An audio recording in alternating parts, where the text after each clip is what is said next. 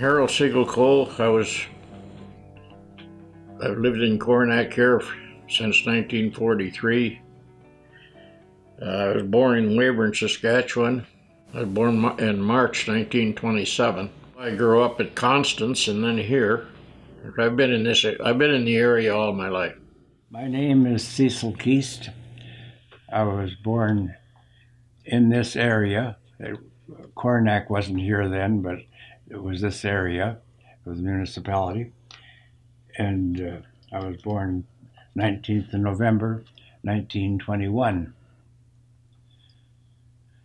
Other than a 5 or 6 year hitch in the Army during the war, other than that, I have been in this area all of my life. I don't know of anybody else that's still living that worked in the underground mines around here, and there was a number of mines, but as far as I know, they're all passed on. There was a mine here right in Coronach, right in town, that they didn't mine under the town, but they mined out from the town. And I worked for a year for Joe Brandeis, and he had the mine. Well, he wanted to sell the mine because he bought the hotel, and so I bought it, and I operated the mine for 1946 and 47.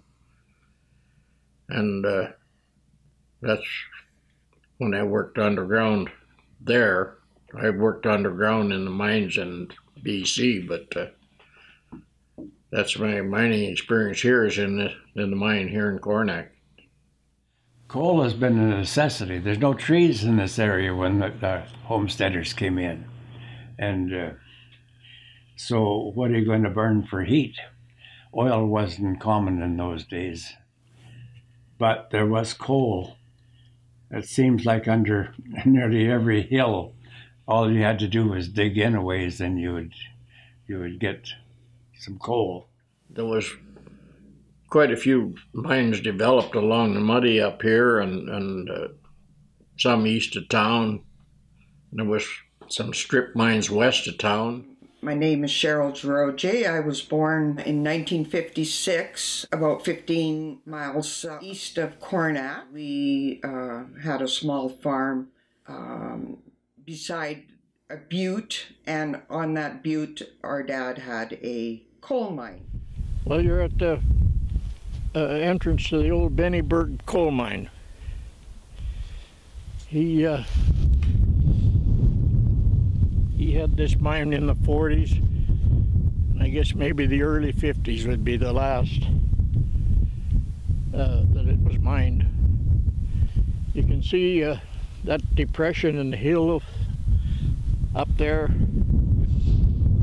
That would be the entrance into the mine. And then the track came out to where this post is in the ground here. I remember seeing the entrance to the mine. We would go up there and the tracks were still there. We could look into it. Dad wouldn't let us into the mine unless we'd get into the car to go down, and he'd show us some things, all the little rooms and that. And we'd come out kind of dirty riding in that coal car. My sister and I, we would walk those hills, and around the curve from that mine also was another mine that our uncle had previous to that. And from what I know, those two mines intersected, and on the top of the hill was an air shaft. And when we were growing up, that air shaft was still open. So we were specifically told to stay away from that air shaft. Inside the coal mine, the feeling was different. It was an eerie feeling. You're dripping and cracking. I don't know that we were afraid of it, but we were just told not to play around there. There had been a collapse in the mine, and the cutter, all of Dad's things are probably still in the mine. The mine had collapsed, and he just walked away from it. Some people can't go underground, but I never had a problem working underground. We were often afraid for my dad because he could have got covered up. We were very poor. To me, there was no signs that coal ever really was a very lucrative business for my dad. Dad was a coal miner, and we were happy that he had a job, I think, and he made a good living for us, as good as everybody else. Everybody was poor at that time. I know when I was growing up in the 30s, the mines were all operating, and my dad would bring home a load of coal, and we'd put in maybe anywhere from 12 to 20 tons in the cellar to do us for the winter. As they did burn a lot of coal, the houses were not insulated like they are today, and the windows weren't as good, and so it took a lot of heat, a lot of coal, a lot of ashes. Smell was something else. I can always remember the smell of coal.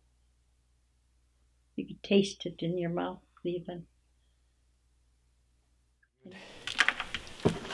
Bring home just whatever you can handle, and that's kind of the size that will flow through the bottoms of the trucks and stuff when they bring it out of the mine.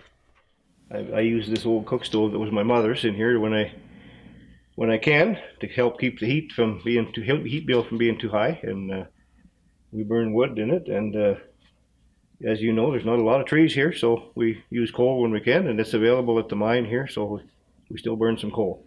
Had a coal stove in the corner of the kitchen, so in the wintertime when it got really, really cold, Dad would still fire up this stove for additional heat in our home.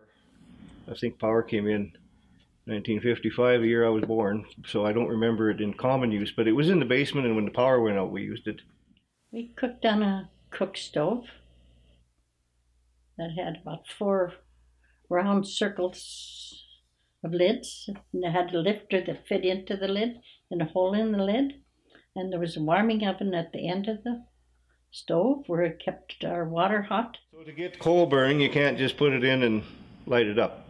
You have to start your fire with wood, and I started with a wood fire here, and then when I add my coal, it'll take off. There was pipes all across the room, and sometimes when we banked it at night, then we bank it with more coal and shut it down, and it would keep pretty well warm all night. But sometimes if the wind came up, the air would pull the fire alive, and you'd look up and see the chimneys or the stovepipes starting to redden.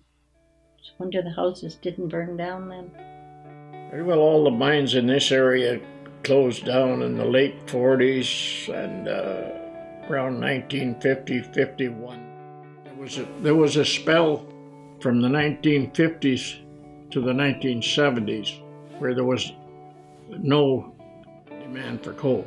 From the 1970s until now, coal has been important. I was talking in the middle 70s, and I was already farming, and we knew there was something coming. There was a lot of seismic activity, so it was going to be either oil or something they were looking for.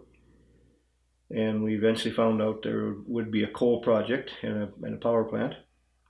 I grew up on the farm here, and it would be a 3rd generation farm when I started growing up on it, and loved the cattle and the land and the crops, and just country boys. We explored all the country, knew every nook and cranny of the land. We would either ridden horses on it or rode dirt bikes on it. Originally, Sask Power ran the mine and the power plant, so this would have been all up to them. And so I remember going to these public meetings and looking at the big map on the wall and realizing our farm is in that mine project. Well, it's kind of a shock, because you don't think about changing your location or moving your location. If your farm, it's always been a long-term thing.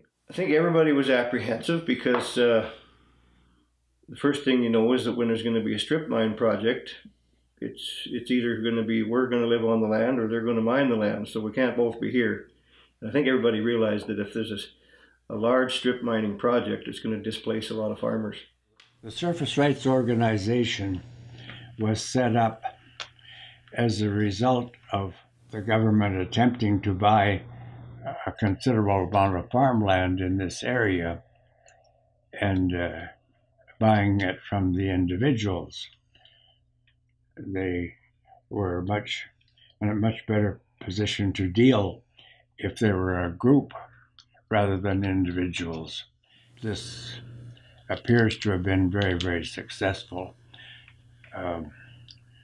Their corporation was set up over 40 years ago, is still operating, and still serving the same purpose. When this project was announced first, our local people in this area thought they'd go down to Estevan and have a look, see what happened down there, because they knew that Estevan had been involved with the very sort of thing that we were running into.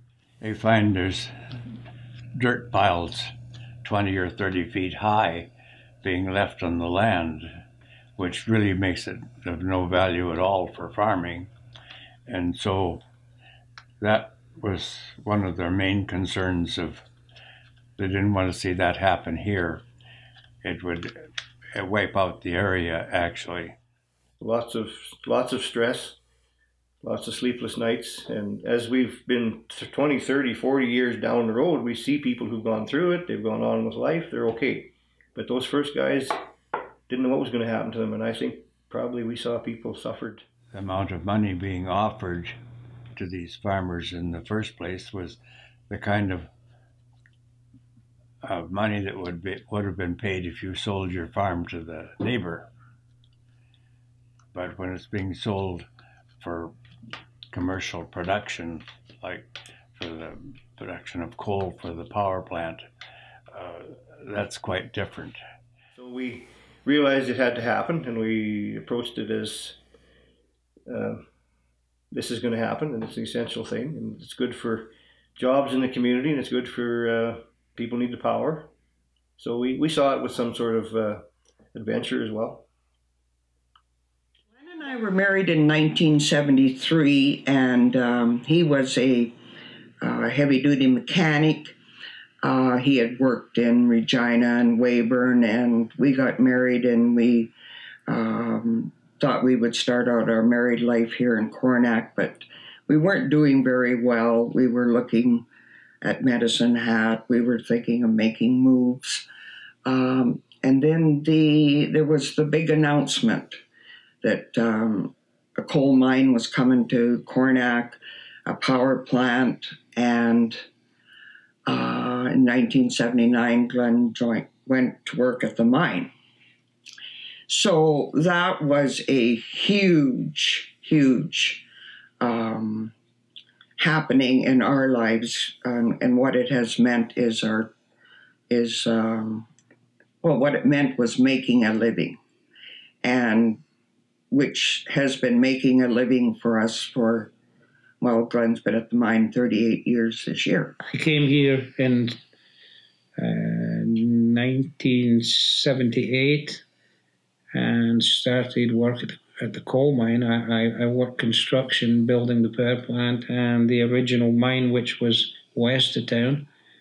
And in 1985, I ended up being employed by the coal company here and worked for them for the remaining 28 years of my career. I think the mine and the plant really put some life back into this area. Coal carried the farmers and the settlers here for a number of years, but then when in the 70s, when the power plant was built here, and it was built here because there was coal here, and the mine opened, it transformed Coronach from a small village in the middle of nowhere to a fairly substantial community. It was exciting. The town was maybe 350 people when this was announced. So we were here for all the excitement, the construction, it was exciting to see the housing starts in town. The sportsplex came, the swimming pool, a few businesses sprung up. Without coal, we would not be where we are today. Our kids were able to go to school here. I doubt that if this project had not happened, I don't know if how much longer Coronach, or maybe even a lot of small towns around here, would have survived. We've recognized in this community the power plant and the mine employ probably 300 families, 300 people, and it's kept a school, it's kept a rink, and it's kept stores. And so the industry has been good for the community, the jobs. We're all glad to turn on our thermostat and plug in our vehicles and use the power. And we've worked out equitable ways to deal with the disruption that it causes with farming, and we're all here.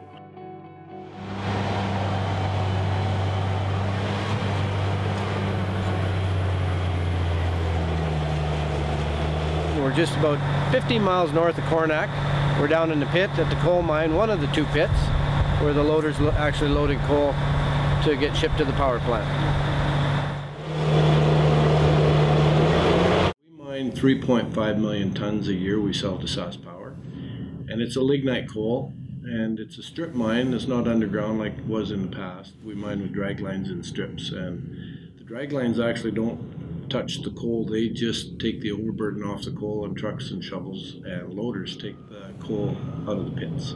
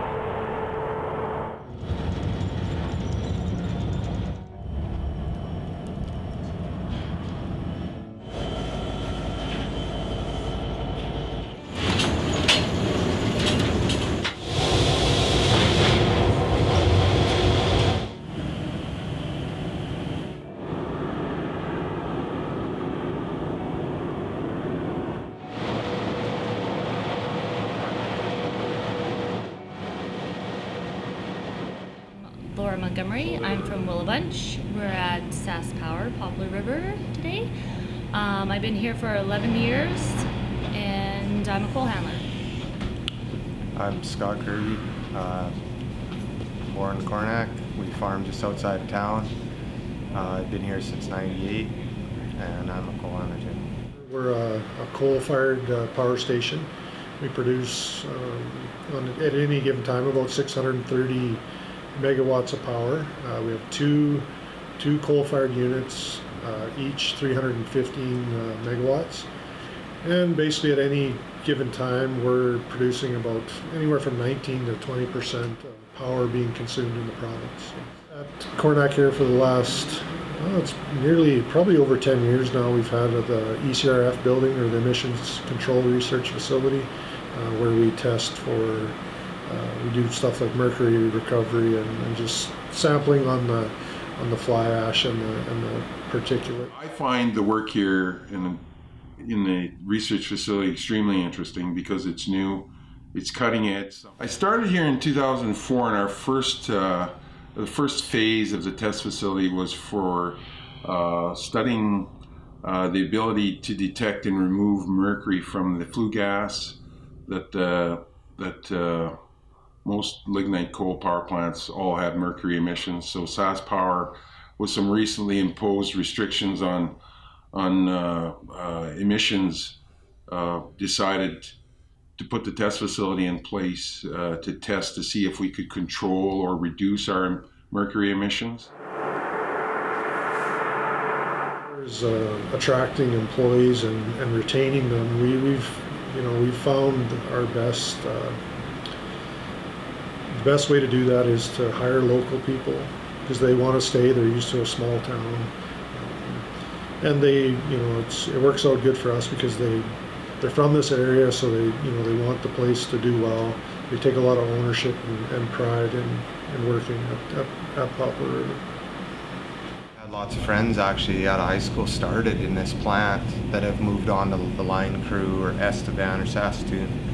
But for me, I guess I'm still in Coronach because of the ranch. Like, if I wasn't tied down to our ranch, and that's what my passion is, I guess, I probably wouldn't be in Coronach either. But this plant and the mine have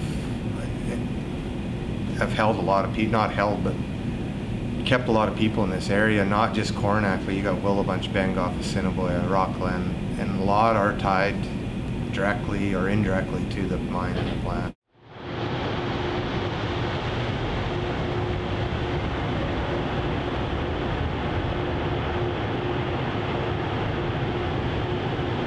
Most of us that started in, I'm going to say around the time I started, the early 80s, farming, most of us all farmed, and some still do, but farming really wasn't good, so we thought, well, we'll just start at the mine.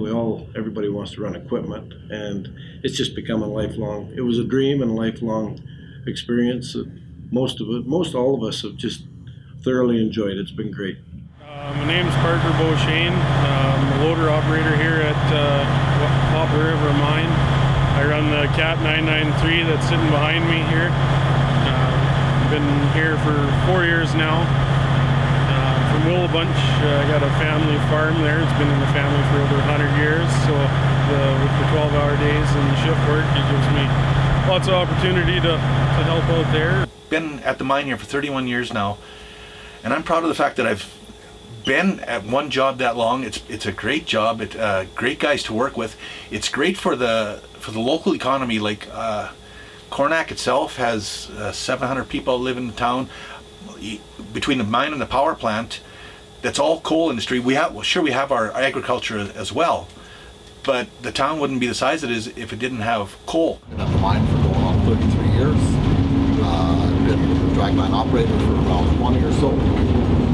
And my family farm was bought up by by the mining company. And yeah, I mean, they've been a great industry for our community.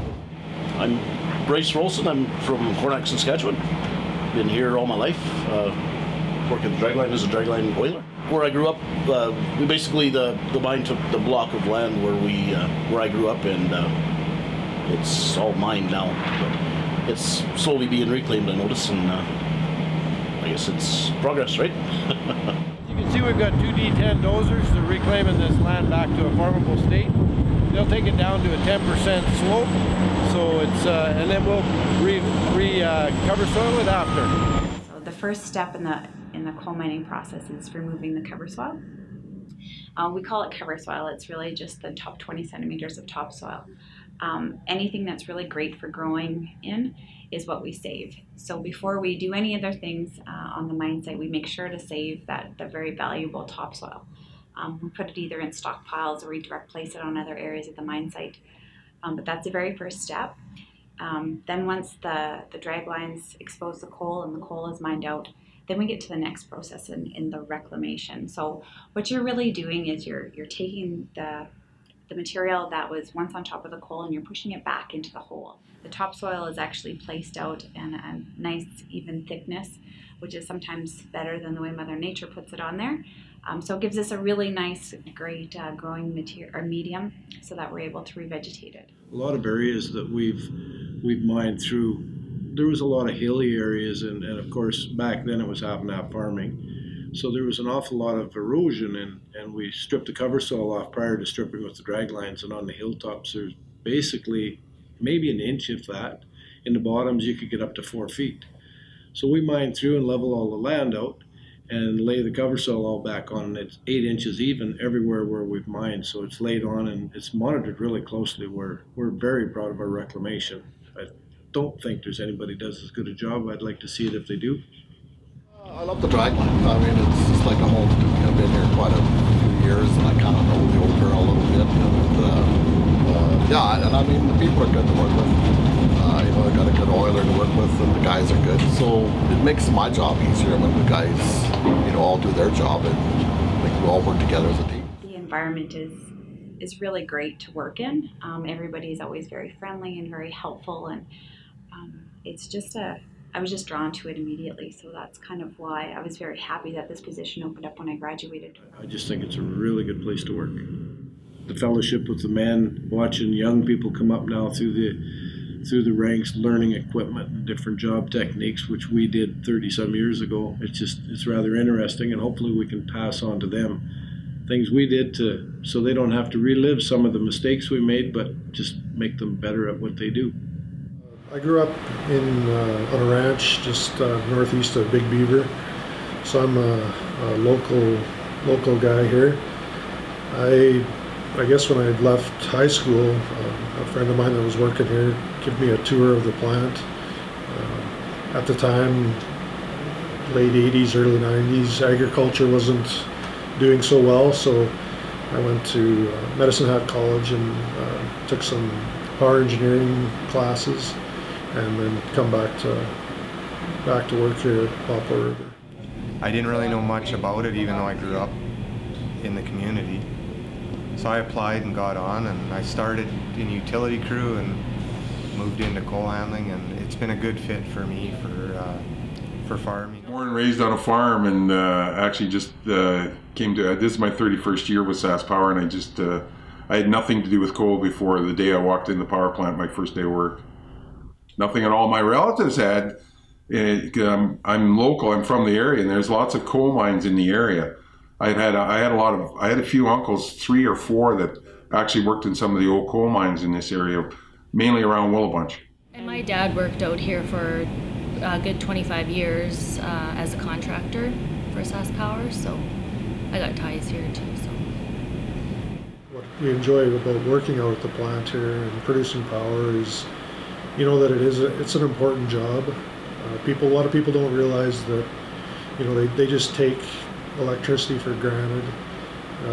They don't see a lot of the stuff behind the scenes where, you know, there's guys working out here 18, 20 hours in the middle of the night, you know, trying to get the unit back on and produce power. So, you know, we always try to keep that focus, you know, that we know that, you know, somewhere somebody is, you know, relying on us to keep the lights on.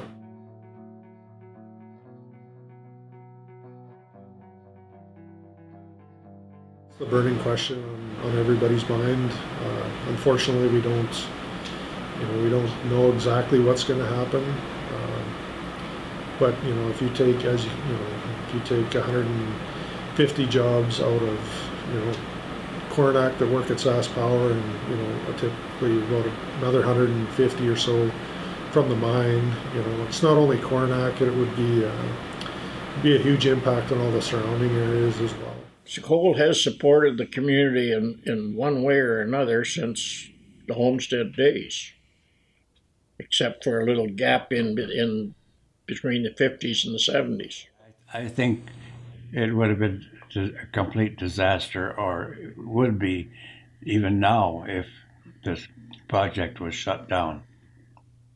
Coal is no longer utilized, will be have such as big an impact as what finding coal here and utilizing it has been over the last number of years. So Coronach is a coal town, no matter what way you look at it. The town wouldn't be the size it is if it didn't have coal.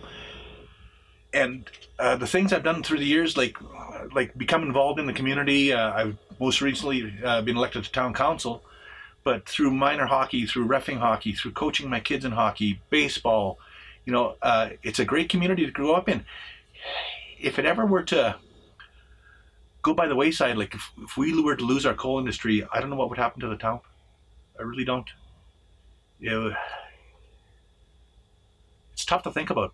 I think there's lots of families in Coronach, just like myself, who, if the mine and the power plant weren't here, we would have to relocate to find other sources of income. Comfortable lifestyles that we all live now in Coronach go back to the source of coal in the community, and it will be sad when that is no longer there. Unfortunately, places like Coronach don't have a lot to offer as alternative industry and jobs, and so we will inevitably revert back to the small villages that it once was. And with the agricultural community shrinking in actual numbers of people involved with the larger farms and the modern equipment, Coronach may well go back to being a community of 100 people as opposed to what we have today and what we were at our peak. So yeah, there will be a huge impact, and I'm not sure that everybody has totally allowed that to sink in and taken the realization of where will I be 15, 20 years from now. Pretty tough lot. It would be really, really bad if coal wasn't in Coronach, but we always seem to survive. There wouldn't be a lot of a community, but what would be here would be a bunch of tough people that stuck it out. This project coming in here made the big difference in whether this place remained or disappeared. Generally speaking, the small towns all around on this line have disappeared completely. Coal has been all about making a living. Yeah, that pretty much sums it up. It was making a living for my dad, and it's been how we have made our life. Yeah, all of it has revolved around my husband working at a coal mine. They say they're going to be coal-free by 2030. And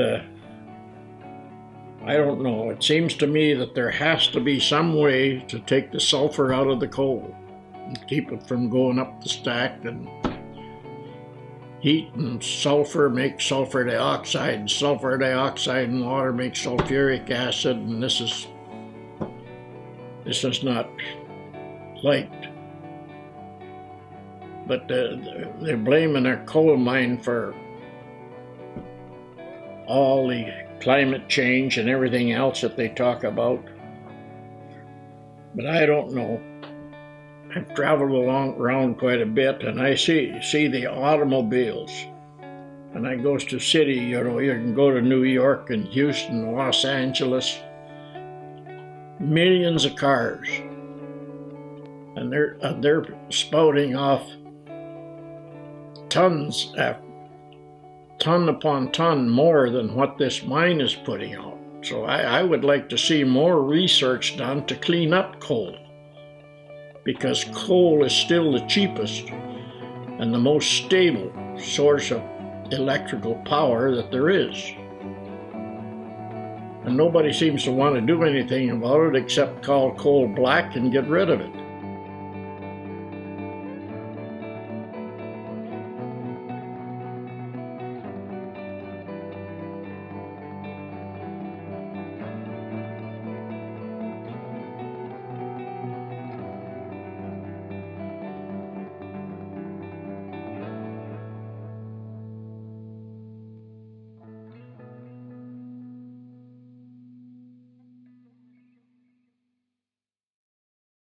Parents had always said, don't go in the mines. There's methane gas, or coal gas, I guess they used to call it, in there, and it can kill you. So we knew that, and for the most part, we stayed out of them. I had ventured in to the one that my uncles had run, and I went in a ways just to see what it was like, but never got past the oxygen supply. But sometimes people went further than they should, and I can remember a time when 2 teenage boys from this community went exploring in the mine that my uncles used to run, and eventually one guy passed out, and his buddy came tearing to our farm. I remember the day he came and he said to my mom, "Where's Merle? There's a man dying in the mine."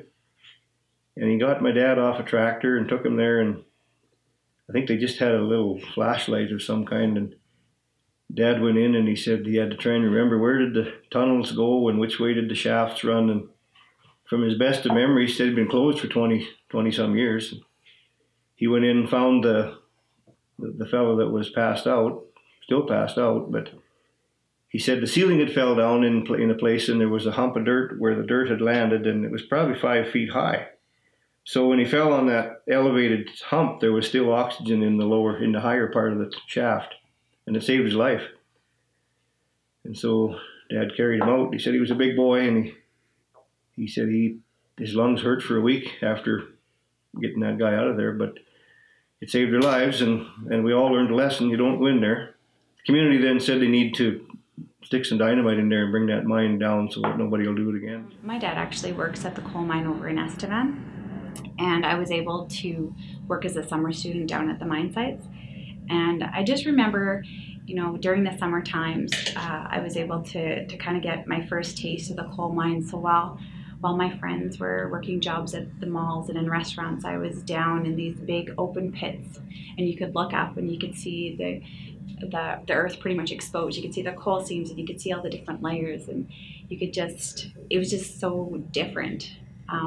The equipment that's used here on site is huge. You have to have a level of respect too for the equipment that you're around. Yeah, South Block mine just east of Coronach. It's out where Gus Brandeis used to mine, I believe. There was a Mickey's mine there too. But when the dragline uncovered the coal and the dozers would go down and clean it, you could see the mine shafts because the dozer tracks would actually break in to the coal. You could just see them indented.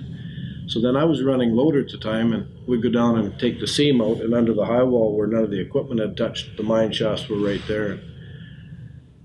We don't go in them anymore. We can't because of safety, and that's a good thing, but we used to go in and take a look, and there was pottery, the rail tracks were there, the vents in the roof were there, there was actually engine blocks in the mines. I just wish then you were there with your camera and a light. We could have got some real interesting footage. I guess one of my favorite parts of the mining was Friday night when we're off till Monday morning.